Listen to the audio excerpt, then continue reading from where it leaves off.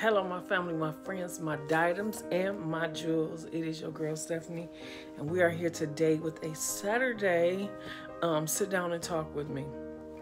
It's a little vlog. Not even a vlog, but anyway, here's what it is. So, I first want to thank everybody that did this challenge. It was a challenge to put up a vlog today on Saturday.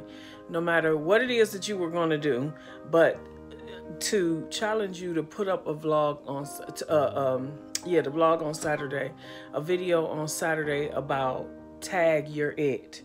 And so I want to thank everybody that did it. I did see a couple of people's notifications, so I'll be going back and watching them and kind of posting them maybe tomorrow, like on my page, so that you, as my friends and family, if you're not connected with them, you might be able to watch their videos. But tag your it means it came about because of a thought of, like when we are groomed, or how we're taught to help others, or say, okay, for your job, this is what I talked about before. When you at your job, you go to school, you learn, you train to work in a certain position, and even in your church or whatever it is that you're doing, you are trained in some kind of way, some kind of shape or form to work in that position.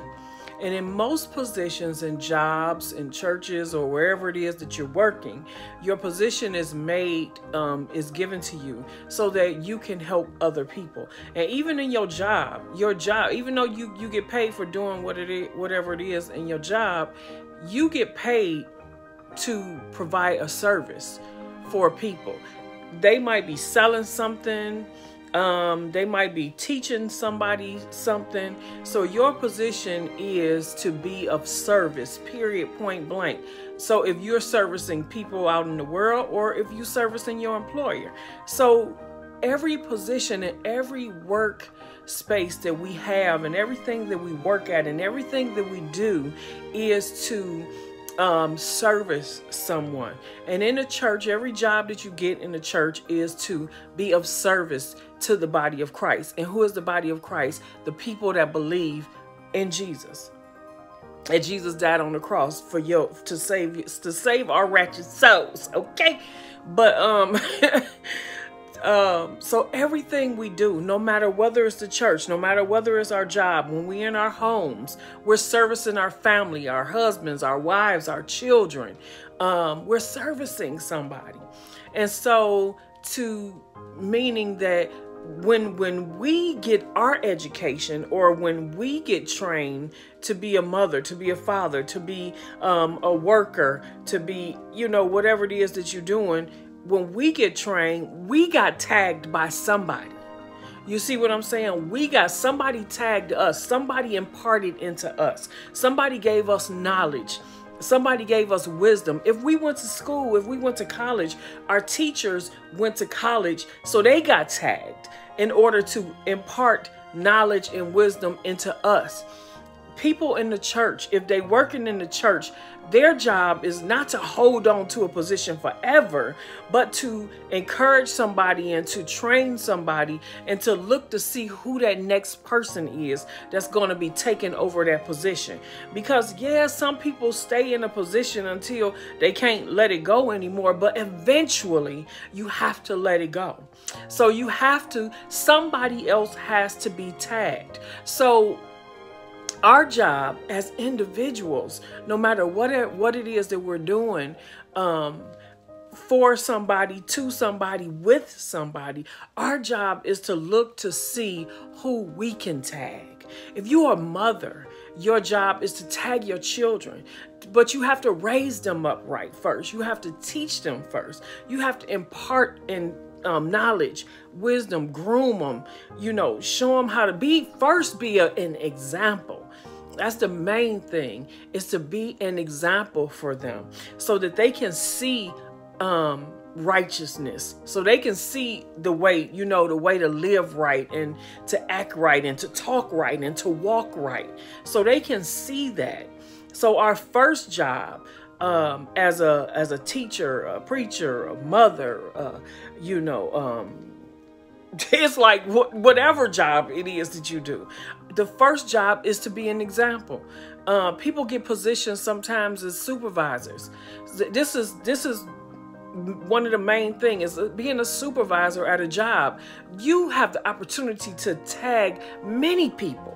But if you are the type of supervisor that don't know how to handle power, you get power over people's lives or over their jobs, and you're not imparting goodness and wisdom and knowledge into them and speaking life over them and encouraging them to be the best that they can do. If you're not doing that, then the opposite of what you're doing is tearing them down. You taking your position for granted.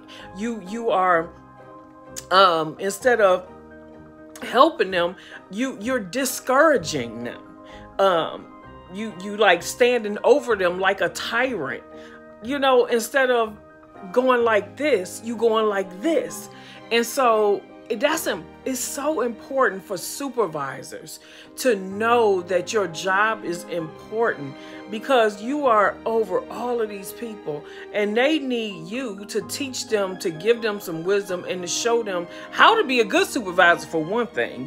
So many people will talk about, I know y'all have probably heard people talk about how my supervisor was a bad person, or all they did was fuss at me, or they weren't never satisfied. That's not a good supervisor. That's not a good that is a person that maybe you tired of your job and you need to tag somebody else and give it to somebody else and let that person that can impart some goodness and some helping people raise people up and helping them to get from one position to another. Maybe you need to let it go, if that's not what you're doing. Because it's like so weird if we're not encouraging one another and helping one another, get from one place to another in their life, then what we doing? What we doing it for? You know what I'm saying? So it's like, to know that you are responsible. We are all responsible to tag somebody. I don't know who you're responsible for. I don't know who God has placed in your house, what type of job you have, who's under you in your workplace. But no matter where it is, or in your church, or if you're a teacher, if you're a preacher, if you're a minister, whatever it is, no matter where you are at in your life, our responsibility is to tag somebody, is to impart something into somebody. And so these videos that we're doing now, we are tagging people, because we are encouraging you to be the best that you can be. We're encouraging you to walk an upright life, walk in an upright position. We have been under some oppression from our government for the last 4 years, and we ain't even gonna go all into that. And so to be where we are now, if anybody feels like me, it's like, I feel some lightness, you know what I'm saying? I feel like that's getting ready to disappear. I'm not saying that the president that we gonna have is gonna be able to do everything that we need him to do, but at least we don't have to be under this bad aura. You know what I'm saying? That oppression. And that's how you may feel if you're in a workplace and you have a supervisor that's like that. So I asked everybody to come on here to encourage them. So I'm coming on to encourage you to always be the best that you can be. Look for somebody that you can tag, and somebody that you can encourage, and somebody that you can uplift, and somebody that you can give some encouraging words to help them move from one space to another. We can't help everybody, but we can do the best that we can with the time that we have. You see what I'm saying?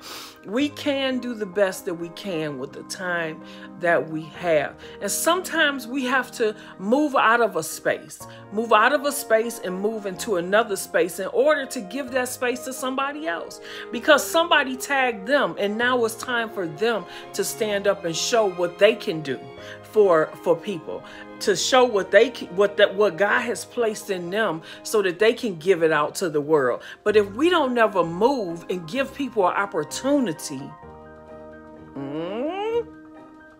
okay, and give people opportunity to show what it is that has been imparted into them, then all we doing is stagnating them. All we doing is hindering them. And we don't want to do that. We want to be a blessing to people. We want to always be an encouragement to one another, always showing each other love and always showing each other understanding. I know we're not going to be able to do it every day, but if we're mindful of it then we can do it maybe 80%, 90% of the time. Will we always be perfect? No, we'll never be perfect. There was only one perfect person, and that was Jesus Christ. And if you don't believe in him, sorry, that's who I believe in, Jesus Christ. So that was the only perfect person that was here, and that died for us. But we strive to be the best that we can be at all times. So listen, be encouraged. Look for somebody that you can tag. Look for somebody that you can lift up and help them to be the best that they can be, to help them walk in the blessings and the anointings that has been placed over their lives. Because if we don't never move out of the position that we're in, how can we know that God has something greater for us in our life? Okay? We got to move. We have to move so that God may have something greater for us, a greater platform, a higher platform, and allow somebody else to move into where it is that they are supposed to be. So remember, look, tag, you are it. It is your turn to tag somebody, to encourage them, to uplift them, show them love, show them understanding. So I'm going to get out of here because I can talk all day long. You know what? Okay, but we'll be all up in another conversation. But anyway, I love you guys with the love of the Lord. I thank you again for the people that did this Tag You Are It videos. So please look out for them and watch them. We love you. Keep striving, keep working, keep being the best that you can be at all times. Peace.